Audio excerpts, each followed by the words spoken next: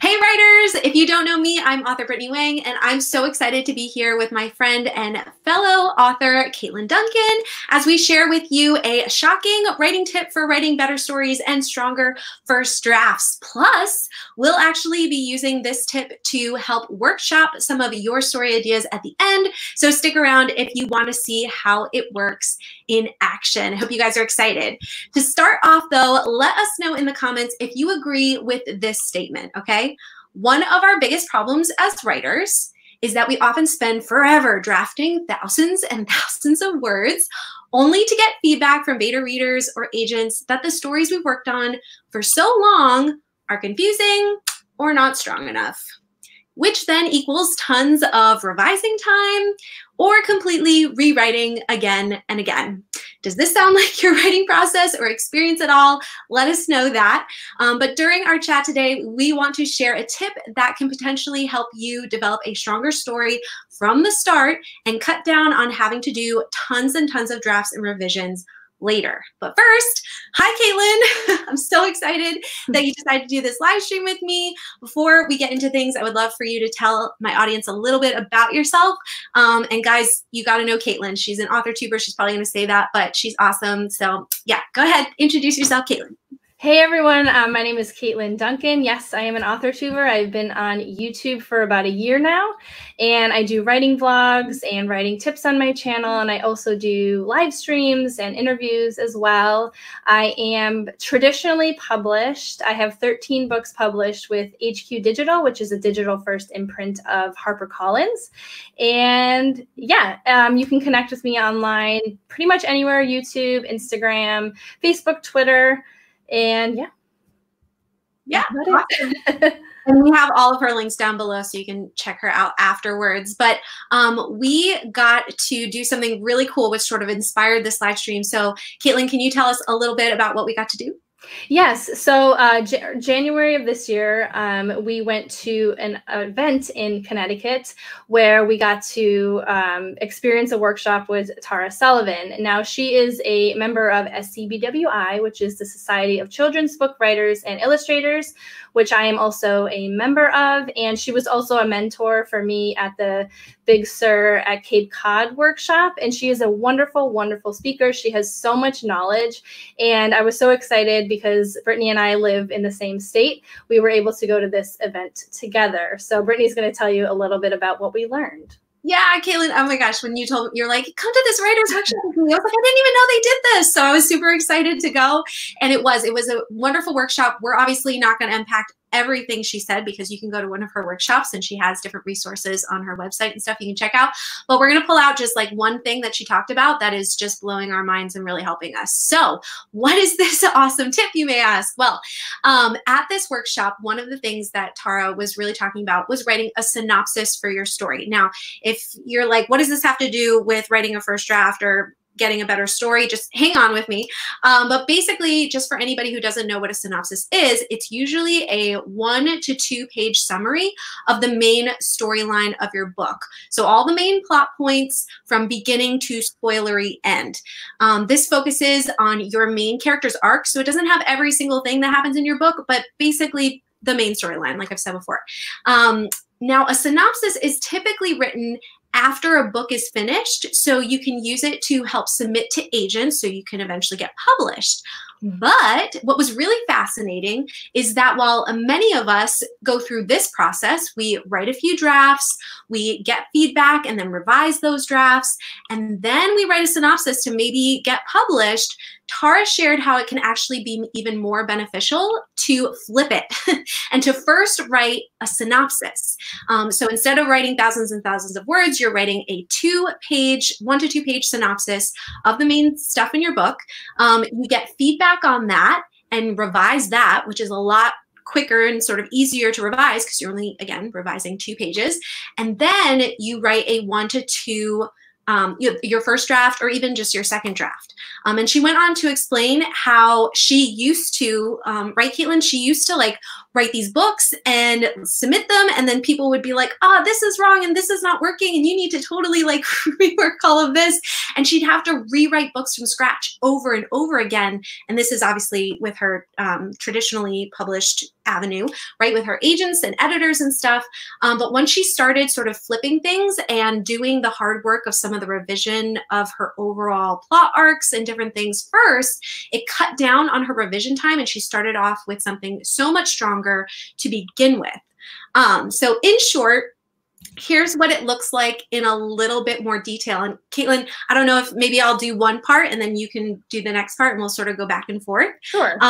But the first step is to write your synopsis, and you could even just do this with a pitch, and that's sort of what we're going to talk about in a little bit. But that would be the first step. So you can do this before you even write a first draft, or if you're more of a pantser, we'd also say that you could like pants your first draft and then write a synopsis and use these same methods. But that is your first step. And then Katlyn, do you want to talk about the second one? Yes. Also, you can, after you write your synopsis, you can share your synopsis or pitch with a writer friend of yours, or even just someone that you trust in your life who likes your books or likes your writing. And you can ask for 3 things that they loved about the synopsis, because you do want to get positive feedback when you can, as well as 3 questions that they had during reading. And we're going to go into the types of questions that you as maybe a reader for a friend, and questions that someone may ask you about your book. Yeah. So yeah, and when you would then take those questions, you take that feedback, and then you rewrite your synopsis or your pitch in order to answer those questions, address issues, and add clarity. And what I think what we're going to share a little bit in a second is how some of those questions have actually given us inspiration to entirely new ideas or new directions for the story. Katlyn, you want to talk about that last part? Yep. And then after that, we've gone through a few rounds, Brittany. I have sent over synopsis to her maybe twice, and I did it with another CP of mine. And you sort of, you can keep shopping it. So say I gave my synopsis to Brittany and she asked me my 3 questions, and I tweaked my synopsis a little bit. You know, I could send it back to her or another CP and see if they additionally have any questions on top of that. And then as you go through the process, you get more and more, your synopsis will get a lot tighter and more succinct, and that's where you really have all the specifics of your novel before you get started writing it. Yeah, definitely. And then as we were talking, Katlyn was like, it'd be really cool to like give them some examples of what these kinds of questions are. So Katlyn, do you want to talk through some of these examples? Yes, absolutely. And these are kind of vague because I wanted to sort of talk about what types of questions you might see. Like, so when we're talking about questions someone may ask, you want to move from more confusing to more compelling questions. So if someone asks you, why is this character doing this? If they can't understand like why a character is doing something, there might be a problem with nailing down motivation, or maybe you need to be more specific about your character. And then say, for instance, they ask, what is the significance of this character, or why are they doing this? Why is this event happening? And if they don't understand a character's action, there may not be enough setup in your synopsis already. So you may need to tweak your setup in that sense. And then examples, I don't understand X, Y, and Z. Again, you want to be very specific in your synopsis. You really have such a short amount of page space to explain a whole story. And I know a lot of people have problems with that, but this really helps you as a writer get really specific about your story. So when you're ready to write it or you're ready to revise it, you know exactly what you're doing. So some compelling questions. So as you go through this process numerous times and you start honing in on your story, if your reader is asking compelling questions like, oh, what happens next? How will this situation turn out? Those are questions that are not really confused. They're not confused anymore. They're excited. And that is a really good point to be with your synopsis. Definitely. And again, if you stick with us, we're going to actually apply this to some of your story ideas in a little bit. But after you get some of these kinds of questions and do some revision of your synopsis or pitch, again, these are sort of the outcomes you can have. If you haven't started drafting after doing this method, you now have a story that's worth writing. You have proven the concept. You have gotten people to lean in and ask those compelling questions and be like, yes, I want you to write this story because it sounds amazing. And I totally get the character and their motivations and just like the flow of what's happening. And so you know that it's a story worth writing and that people are going to be really interested to read it. Or if you have already started drafting, but you now decide to take a break from the drafting, and I think I see a couple people in the comments that are like, oh, I should try this, that you would now take a break and try to summarize your story in that synopsis form. Or again, you can do a pitch, and now you have a revision plan. Now you have an idea of, okay, this slowed down, or this wasn't working for this person, and now I want to change this up, and now I've sent it back to them and they really like it, and now I think I have an idea of how I want to take this draft and revise it. So hopefully that makes sense. So how has this writing tip helped us specifically? Katlyn, do you want to go first? Yep. So as I mentioned, I did send it to my current synopsis to Brittany and several of my other CPs for feedback and questions. This specific novel I've been having trouble with for some time. It's just, I don't feel right about it. I don't feel right about it in my gut.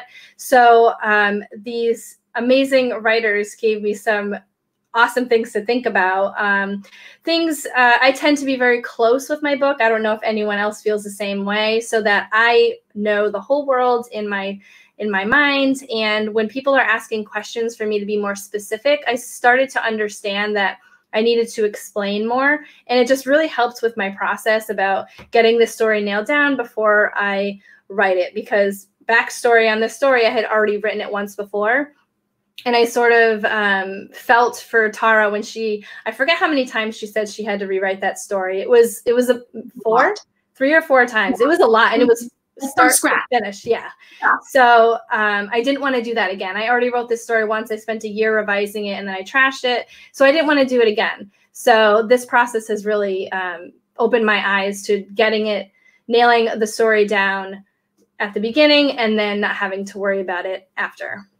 Right.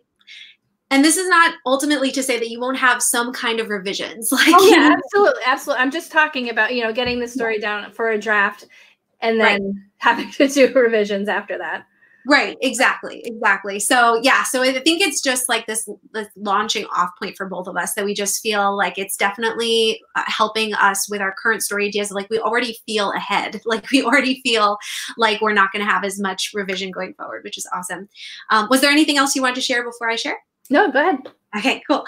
Yeah, so I can't remember if I sent my query or my synopsis to you. I feel like it might have been the query. So you can even do this with queries, I feel like, too, where it's just like you have not even like the whole story written out. But I got feedback from Katlyn. I also did that with a few other people before I was submitting to Author Mentor Match, actually, at that point. But I just wanted to test it with that.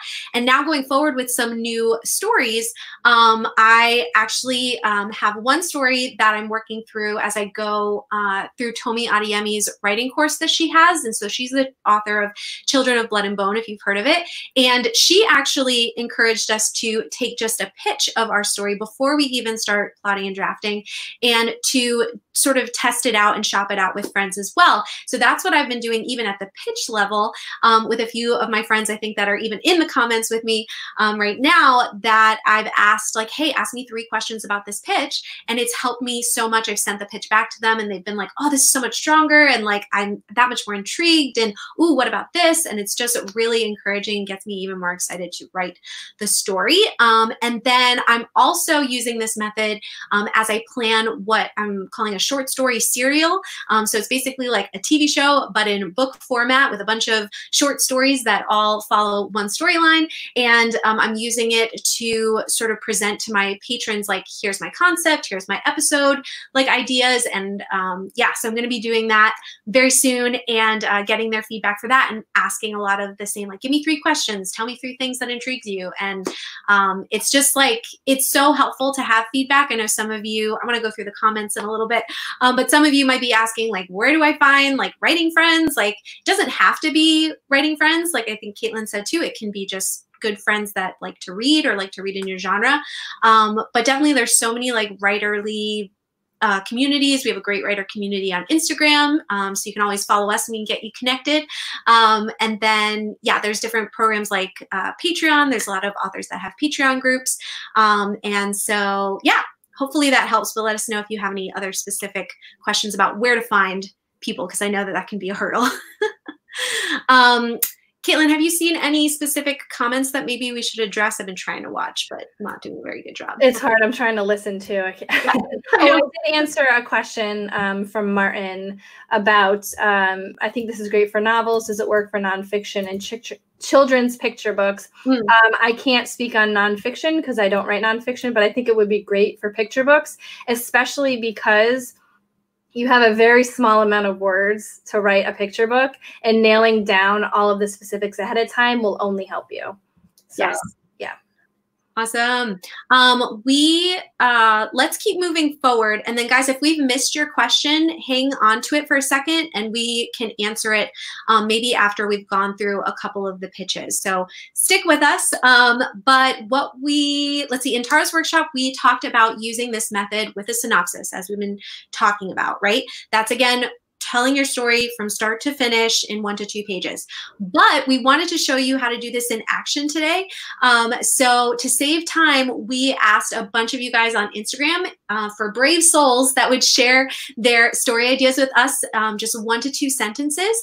And then what we're going to do is workshop it. And we just want to encourage you guys that you could even do this at the pitch level. Even if you didn't submit something today, you could take this at the pitch level, get some feedback, keep revising it, keep making it stronger, and then use that pitch as the cornerstone for your synopsis, and then write a synopsis, and then pitch that, and then get feedback from that, and make that really good. And then you have this like all the core, the great foundation to write a really good story. So hopefully all of that makes sense.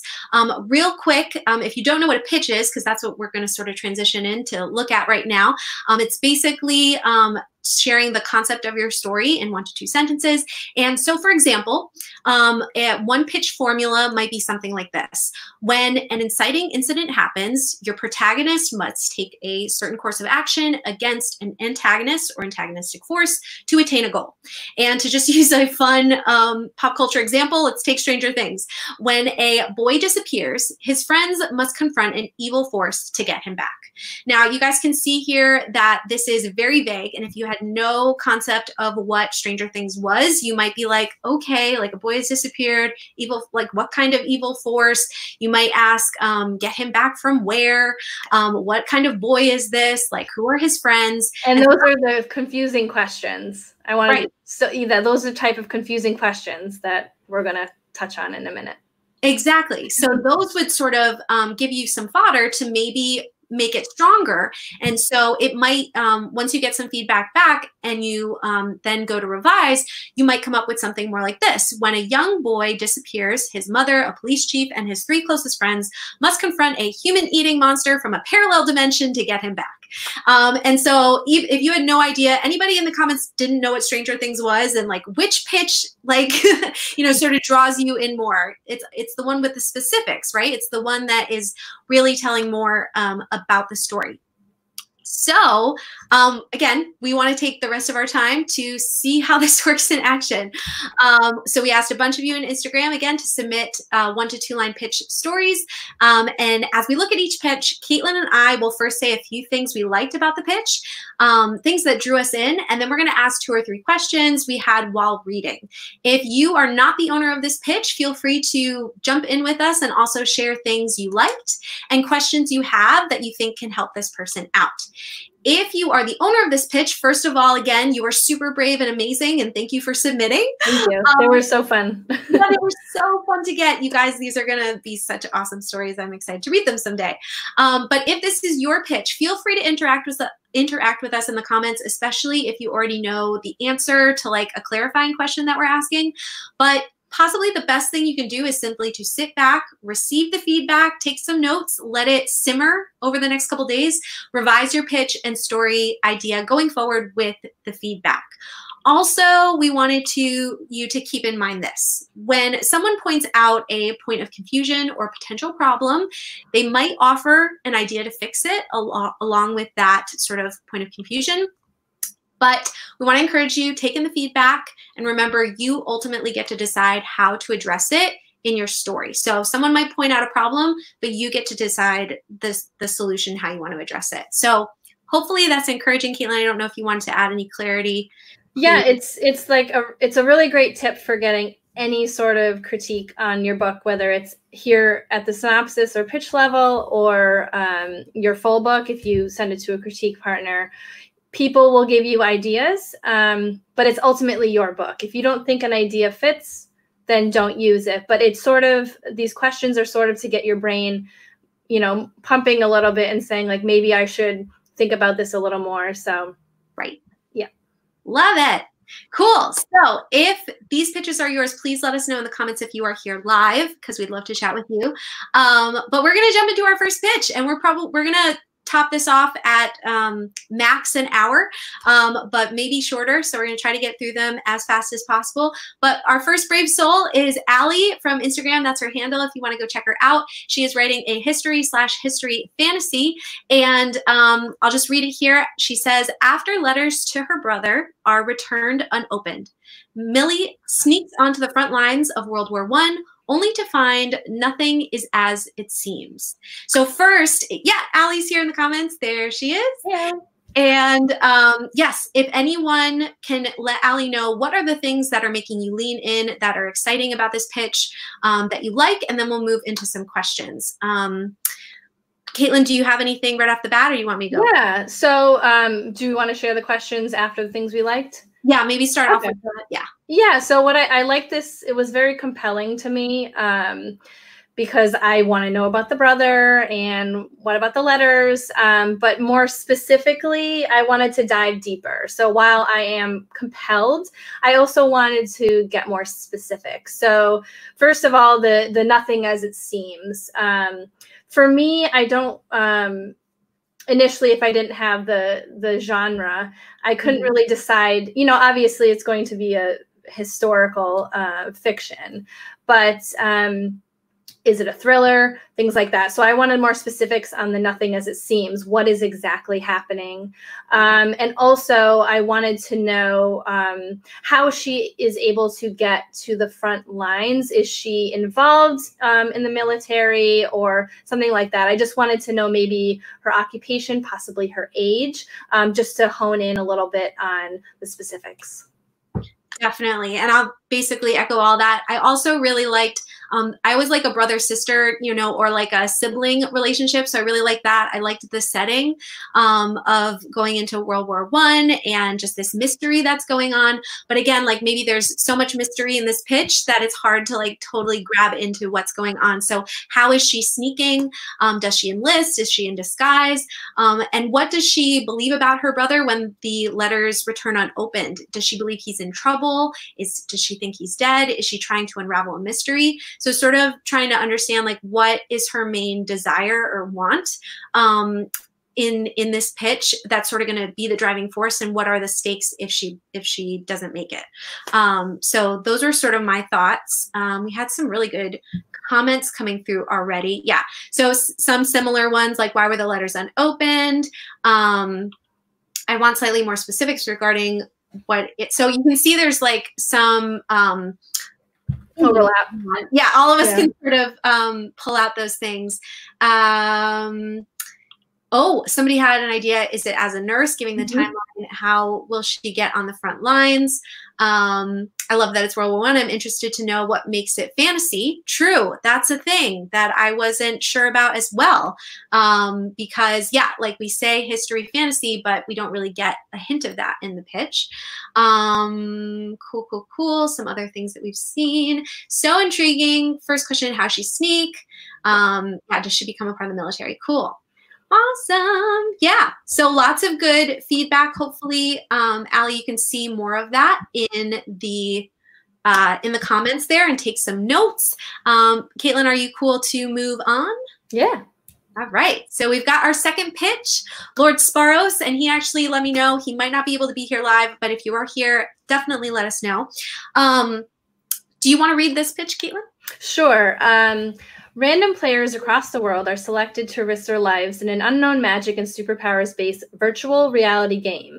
The players need to survive for 3 years across 3 different levels against all odds, collecting credits, food, tools, and more. The one who survives till the end will be granted 3 wishes. Now, I was super intrigued with this one because it sounds really cool. I can almost picture it. So the questions that I had were more specific to the players. I didn't really like that it was random players. I wanted to really see my main character, their friends, their enemies, you know, and also the 3 wishes really grabbed me as well. Like, who's granting these wishes? Why should I care? This is the thing about being specific. So say, you know, I don't know what the main character is, but I want it to connect to those wishes. I want to be rooting for them to get to win. Yeah. Your questions? Yeah, no, that was the same stuff. Bruna said Ready Player One vibes. I was totally getting that as well. And I loved that. It's definitely a story that I would want to pick up as well. But I totally agree with Katlyn that, yeah, I'm like intrigued by the concept, but I'm not connecting to any of the characters. And some of the questions too that everybody is asking or we're asking, you might already know the answers in your head. So all you need to do is put them in the pitch. So that's great. But hopefully there's some things that you're like, oh, I never thought of that, or I never clarified that in my own brain, or I don't know what that is yet. So hopefully these are definitely helpful. Yeah, I was wondering how they are selected. Is there a lottery? Do they want to be entered, or is there something that they're like pulled into? What kind of odds are they facing? I wasn't really sure what unknown magic meant. So I could understand superpowers, but unknown magic, I wasn't sure. Is there any way to like characterize that? And same with Katlyn, who's the main character? Why do we want them to win? And what would they do with their 3 wishes? Like, again, what are the stakes? What do they want? And like Katlyn said, like, why do we care? And not to say that we don't inwardly care, because we care about you and your story, but like as a reader, we want that to grab us, especially from this. So let's see. Yeah, what are the limits? Ooh, adding limits is always really good. Also Hunger Gamesy, definitely. Yeah, what happens if you fail? Great questions. What will happen to those who lose? Yeah, what happens if you die? So if it's a virtual game, do you die in real life? Lots of great questions in here, and hopefully, Lord Swaros, I don't think you're here live, but hopefully you can check out all the other comments as we go. Am I missing any other great comments, Katlyn, that you can see that I should point out? Nope, you picked out all the ones that I was looking at. Cool, awesome. So let's move on to Bruna. This is actually one of my CPs. So hi, Brew. And she says, I'm really excited about this story, but I might be biased because she's my CP. In Imagination Land, Elias must fight an evil imaginary friend to bring his brother back to life and prevent imaginary friends from disappearing from kids' lives forever. So, I mean, I'll just jump in and say that I love the idea of imaginary friends. I do personally know that this is a middle grade, so I think those vibes definitely work. Yeah, that we're in Imagination Land, that he has to get his brother back. I think, again, that sibling relationships are really awesome. My questions are, why are imaginary friends so important to kids' lives? So also feeds into the stakes. And what kind of character is Elias? So some of you put like their name, but just so you know, when you're pitching your story, people don't know anything about your character by their name. So you could do like, I think in one of the formulas I've seen for pitches, it's like, instead of having their name, put trait plus trait. So like young boy or shy teenager, or like you could use a hobby or an occupation that they have, just to tell us like a little bit, you know, shy archer, or like whatever they are. And Katlyn, I'll let you ask your question, see if I have any more that are coming in the chat. Yeah, I didn't realize it was a middle grade. I had a feeling, but like I said, I would like more specifics on that. And I want to know, like, you know, why is this person evil? Is it his imaginary friend? Are they going against each other? I just wanted a little more specifics. I really love this one because it just seemed very unique, and I'd never read a story about imaginary friends. So I think it would be really fun for a middle grade audience. Definitely. A few others, how did the brother die? And again, some of this stuff might not need to belong in the pitch. It might need to belong in the synopsis, but even from the feedback from your pitch, it could then clarify some stuff in your synopsis. Yeah, want to know more about the backstory. Cool. Where is the imaginary land? So is it like integrated into their world? Is it like another dimension? Did he like fall into it? Yeah, did the imaginary friend kill or take the brother?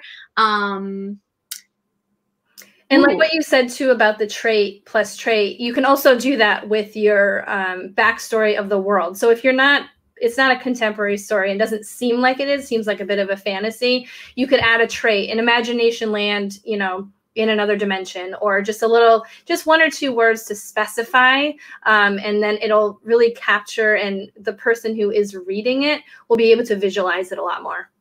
Right, exactly. I love inside out vibe. Yes.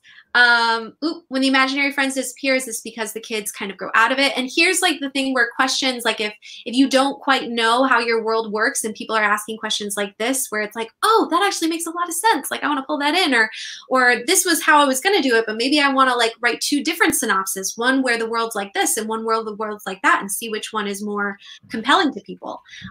So you can see how like it really takes a village to write a book, guys. Like you can either do like tons and tons of drafts and then get feedback and spend months and years trying to figure it all out, or you can, you know, try to do it this way and see if it helps you get to that point even faster.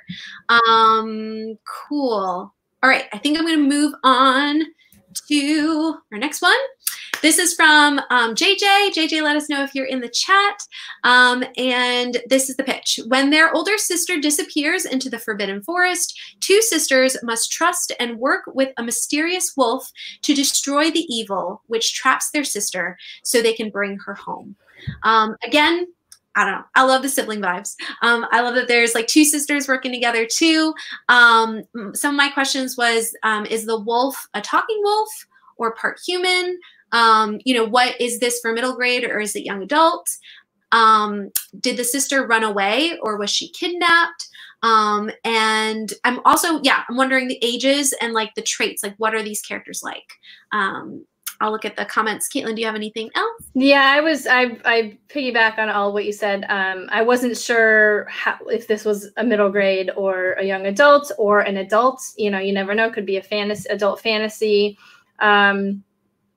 The specifics on the sisters, even just, I have a feeling that it's just one, but it might be multiple point of view. So describing the sisters, do they get along? You know, like they're things like that, just a little more on the specific side, just so I can connect with the characters a little more. The story itself in the pitch is very compelling, but I just wanted to know a little more about them, the genre.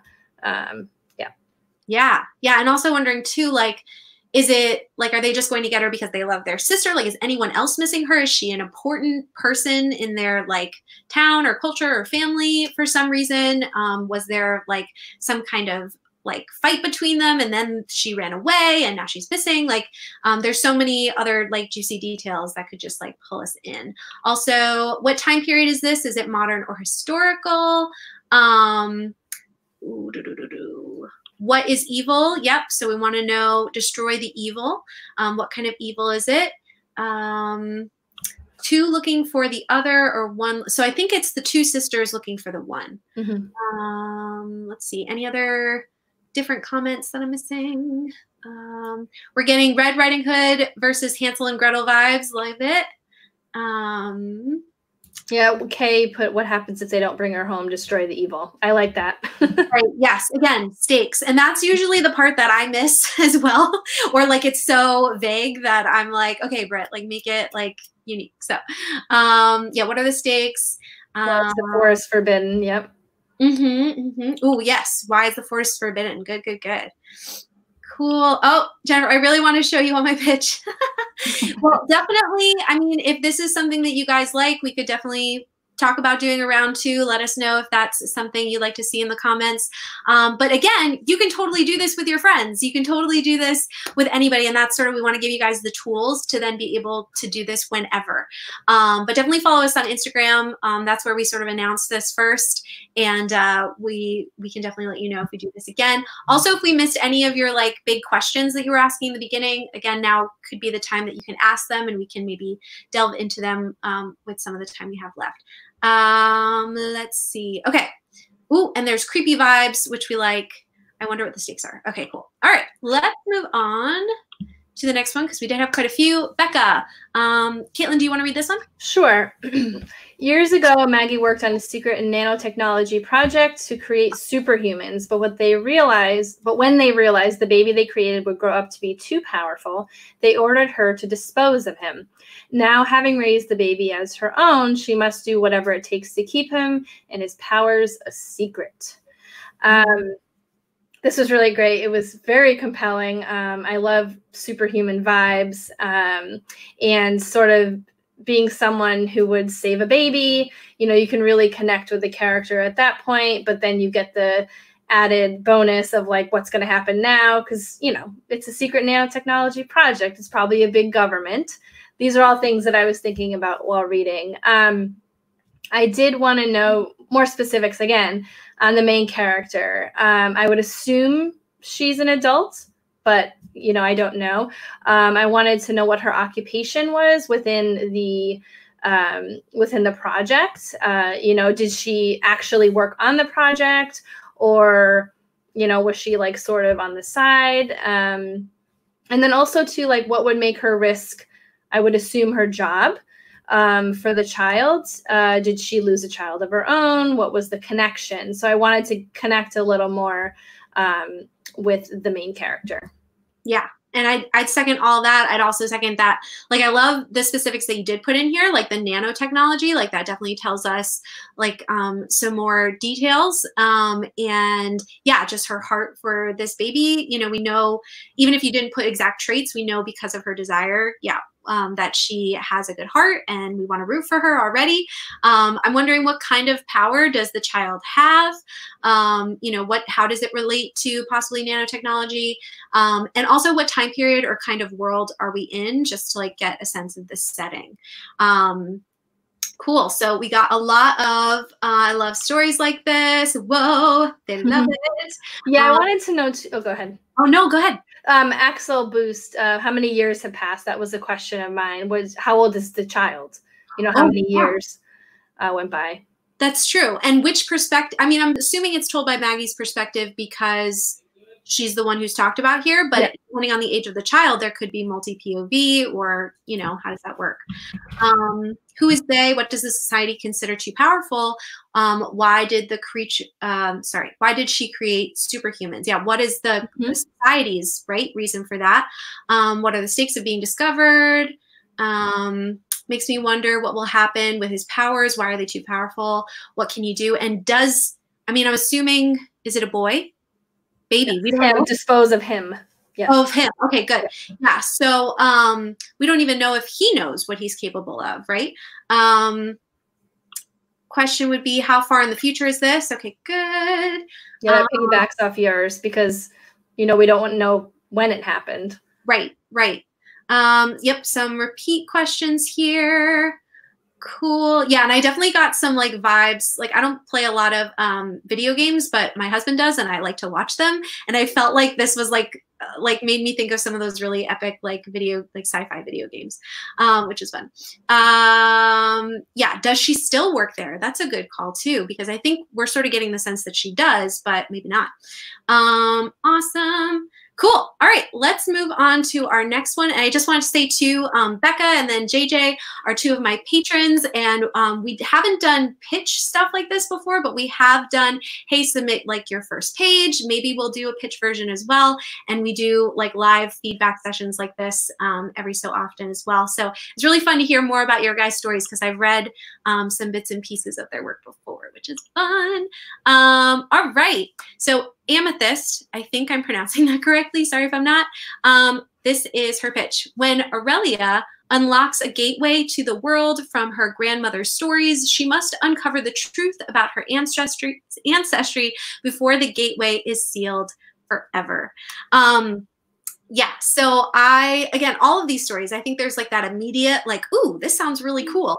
I like the gateway. I like that she has a relationship with her grandmother and the stories that are obviously connected to her in some way. I love like backstories and like chosen one, but like having a cool spin on it kind of deal. Some of my questions was age too, you know, so obviously she heard these stories when she's younger, but how old is she now? What kind of character is she? So instead of putting her name, we could put trait plus trait again. what genre is this? Because it could go fantasy or it could go sci-fi. And why is it bad that the gateway would be sealed up forever? So what are the stakes? What's sort of going on in this world? What kind of gateway to what kind of world are we going to? So those are my questions. Yes, I love the idea of sort of like a portal. I thought of a portal when I read this one, and I was wanting to know like what the truth was. Seems like a very vague word in the sense where you could probably pull out a little more of the genre if you are a little more specific about the truth. And also, yeah, this is the type of story. So I wanted to figure out, like you said, was it sci-fi or fantasy? Yeah. Yeah. Awesome. Let's see. Yeah. How does she unlock this gateway? What is the risk of the gateway being sealed? Yeah. Is it a time traveling portal or another dimension?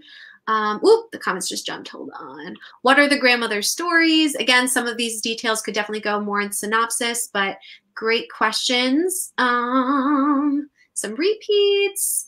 And let's see. Oh, why science fantasy? And adding her age would definitely help with clarity. Oh, this is Haley. Okay, so Haley, this is your Instagram account. Okay, awesome. Adding her age would definitely help with clarity. Thank you so much. You're welcome. So excited to revise this and make the synopsis. Yes, so cool. Also, I just saw this. How does she know that there's an ancestry secret? Why is it important to her to find out? So all great questions.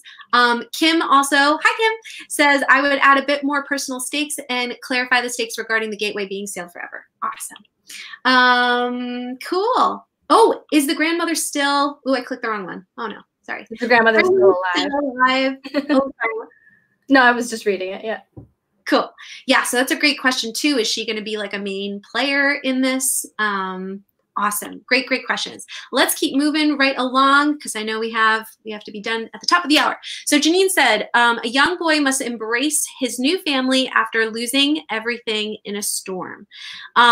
So I think like I always love when, there's like a family element and like found family. So that really connects with me.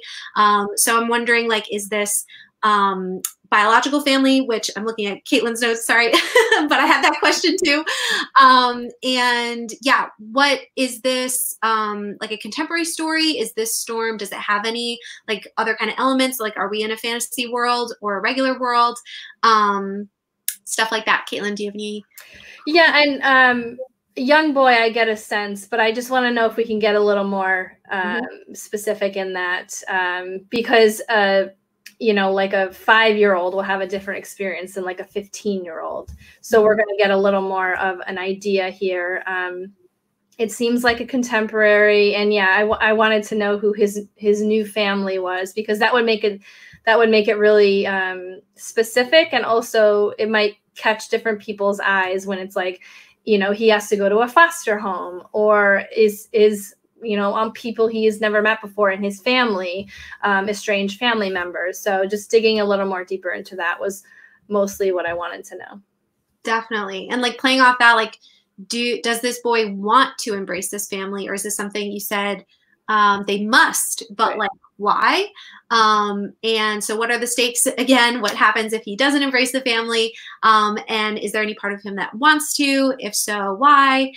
Different things like that, that'll just make it more unique and more tangible. Let's see. Yeah, more about the family. Is he adopted? Did his old family die in the storm? Which I'm assuming he did. Is this a family that's good or bad? So we could have maybe doesn't want to embrace it because it's not a great family. Let's see. What's the urgency of embracing the new family?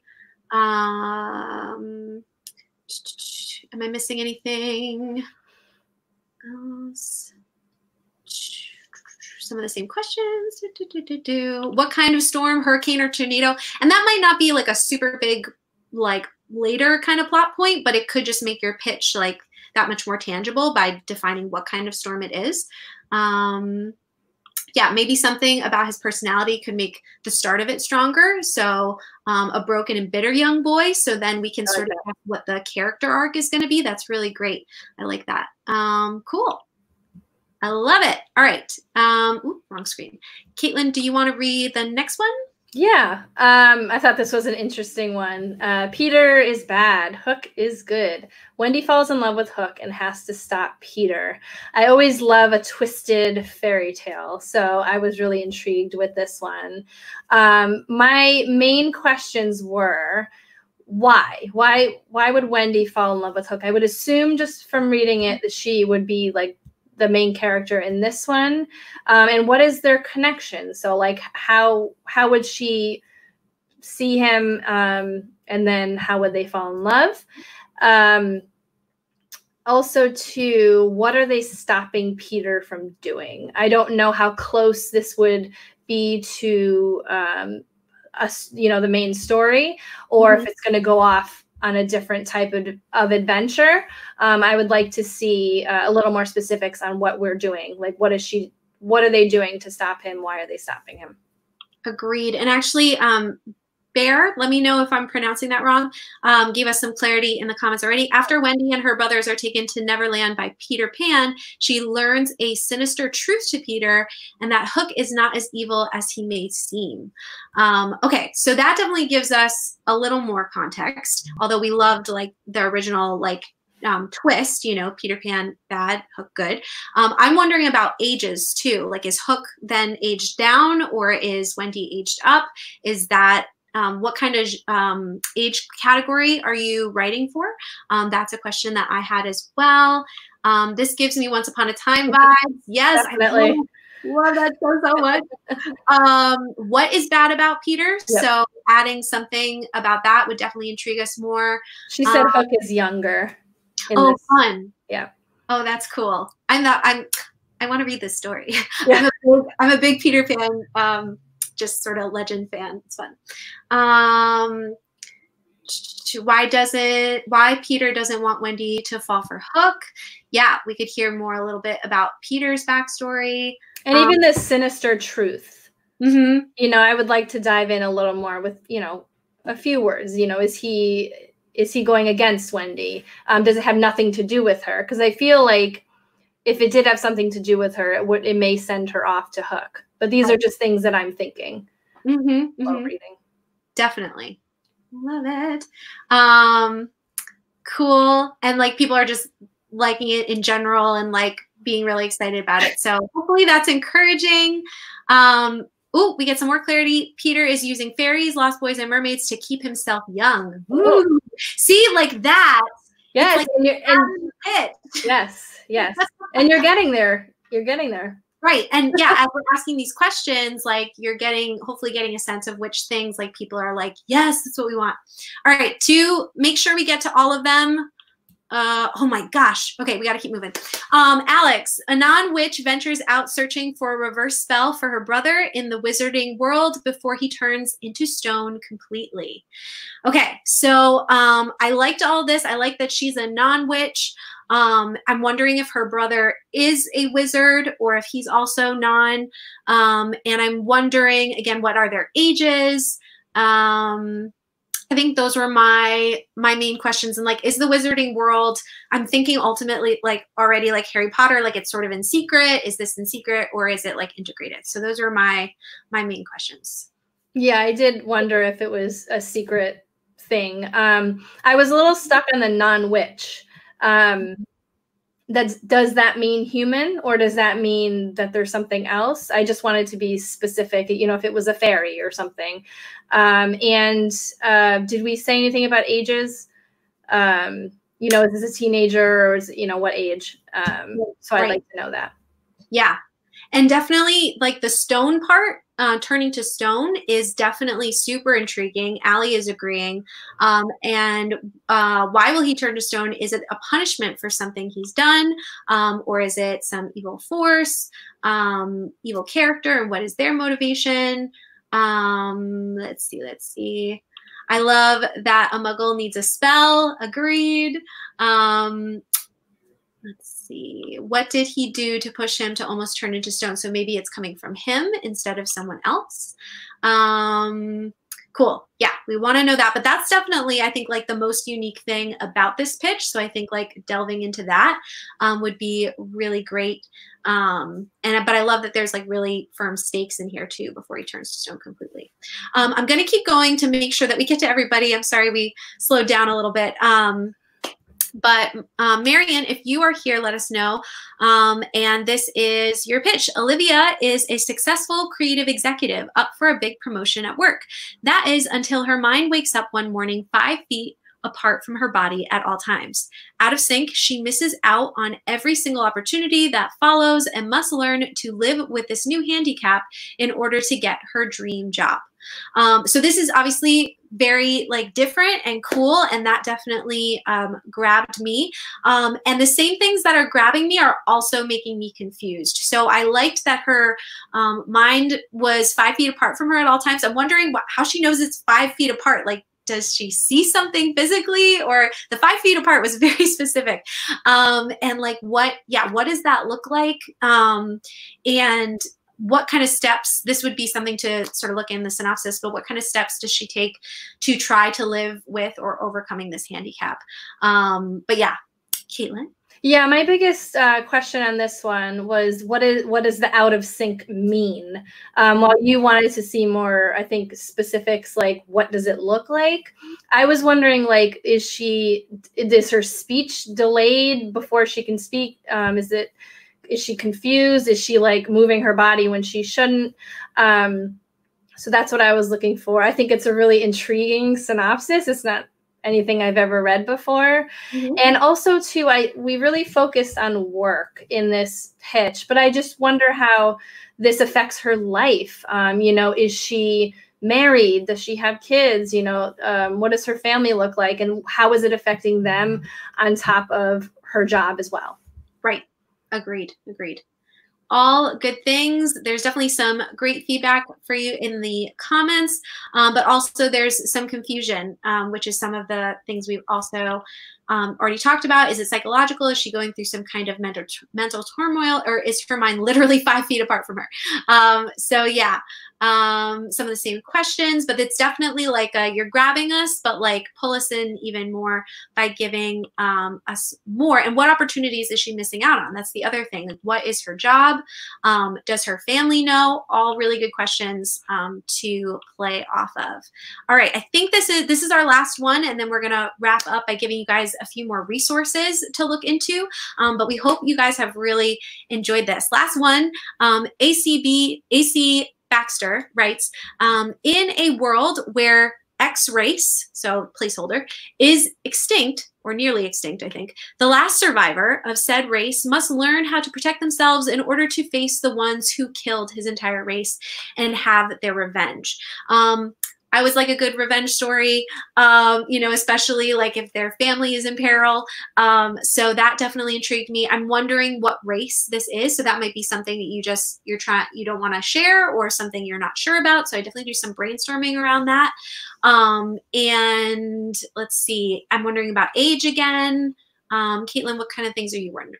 I wondered about the revenge specifically. You know, is his or her intention to kill all of them too, and then they'll be the only person, I guess, left. So I was just a little confused on what the revenge specifically meant to the survivor. Yes. Yep. Yeah. And agreed. Like, it feels a little bit thinner than some of the other pitches, which is totally fine, because this might be like, you might have thought of this a few days ago. You might have been sitting on this and not able to brainstorm, but hopefully some of these questions will help you flesh it out. How will they protect themselves? Definitely digging into that. Are we in a fantasy world again? Is it magic, or is it something else? Some distinction of who the MC is and what their name is, or some traits would be great. How did the killer race kill an entire race? That would definitely make it unique and pull us in. And that definitely shows a lot of conflict as well, because if these people are that bad, you know, you're already showing what this person is up against. Right, exactly. And Allie is assuming this is a chosen to be the last survivor, but maybe not. But they're asking why, if this person was chosen, why are they chosen? Do they have a specific skill that allowed them to survive?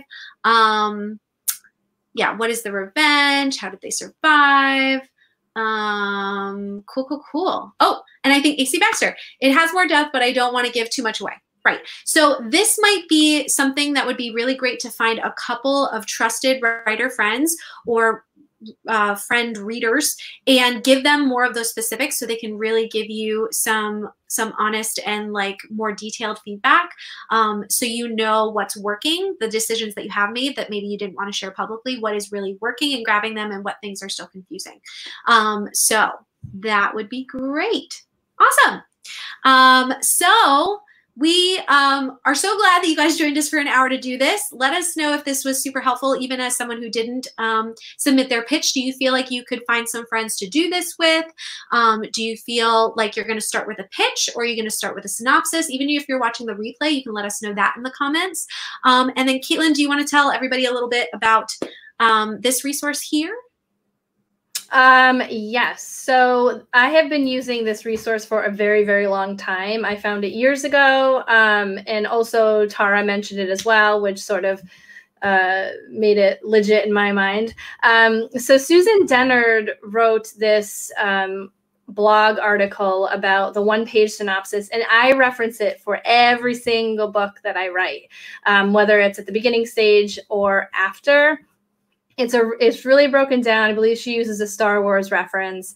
It really breaks it down to all the little nitty gritty of a one-page synopsis. So yeah, I would highly recommend checking it out, bookmarking it, and saving it as a resource. If you do ever get confused about how to do a synopsis, or an agent or a pitch contest, they ask you to do a synopsis, definitely bookmark this one. Yeah, so if you are more in the place of like, I'm ready to jump into my synopsis and I want to write this and like shop this out, yeah, definitely a great resource. We've linked it in the description below. And if you're more in the pitch area, so we shared one formula in this live stream, but I included that formula along with the two other formulas that I've seen commonly used and examples for them in the description below as well. So you guys have some reference point and some like framework for what you guys are doing. I love that you guys are saying that you love this stream, that it was great. Yes, and you'd love to do another one. So that's really cool. So Katlyn and I will chat about that and see if that's a thing that we can do sometimes. Maybe you can figure out, I don't know, synopsis would be hard. I was going to say maybe we could do synopsis next time, but that's spoiling everything in front of everyone. So maybe not that. Pitches, or even like the not summary. Is it the summary that goes in the query? What is it called? I think it's a summary, right? When that you put in a query that doesn't tell the end of the story, we could even do those. But thank you guys so much for joining us. Thank you. Connect with you. Both of us obviously have YouTube channels, so definitely check out. We might do maybe a part 2 on Katlyn's channel next time, so definitely subscribe to her. We are super active on Instagram and Twitter, so we'd love to connect with you guys.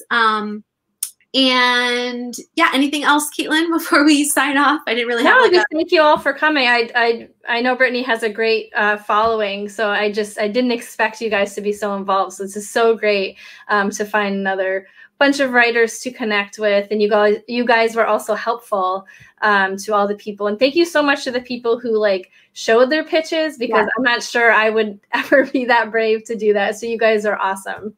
So yeah, thanks for coming.